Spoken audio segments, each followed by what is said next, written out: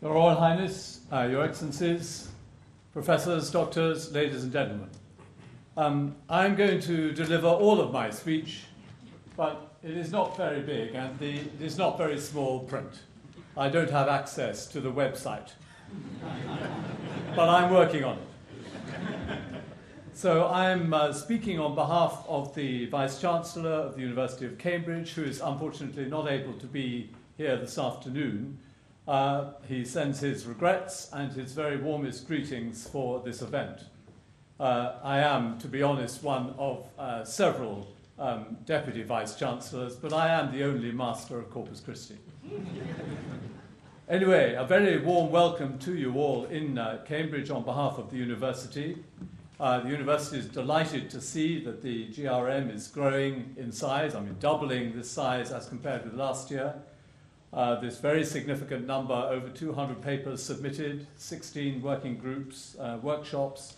It all represents a very healthy growth and a very healthy growth in the requirement and the desire for enhanced knowledge and learning about this region. And a very special welcome to our guests of honour, to His Royal Highness Prince Turki bin Faisal Al Saud, who has, of course, as is well known to us, pursued a very distinguished career in the public and diplomatic service of his country, and to Dr. Abdulatif bin Rashid Al Zayani, fairly recently installed, I think, as Secretary General of the GCC. So we're very privileged to have them here with us this afternoon. The University of Cambridge is very proud to be associated with the GRC and, of course, the GRM. It's a great tribute to our previous speaker, Dr. Abdulaziz Al-Saka, Chairman of the GRC, a tribute to his vision and purpose, and, of course, to his generosity.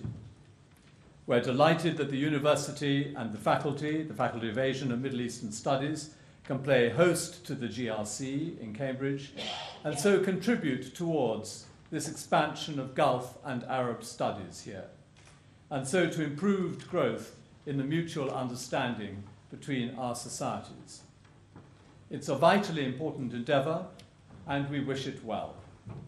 We wish every success to the GRM this year, with every confidence that it will be a success and grow from year to year. Thank you very much.